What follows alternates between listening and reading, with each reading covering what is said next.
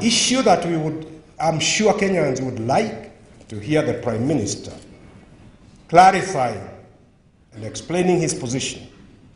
Was he aware before the elections, the last elections, about this formula of 41 against 1? Was he a beneficiary of mobilizing communities? We've got 42 communities.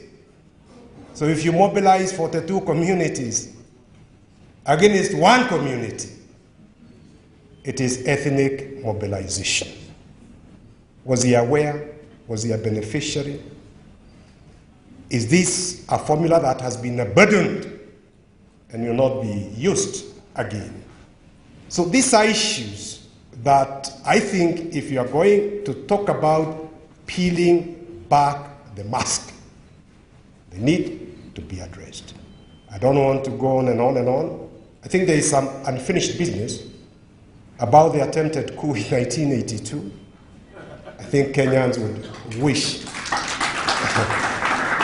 to hear the views of the Prime Minister on that issue so that people can be able to properly put into context the democratic credentials and the respect for the rule of law and constitutionalism. So these are issues that if they are not addressed there in terms of peeling back the mask, the Prime Minister may wish to address. Let's have competition about ideas.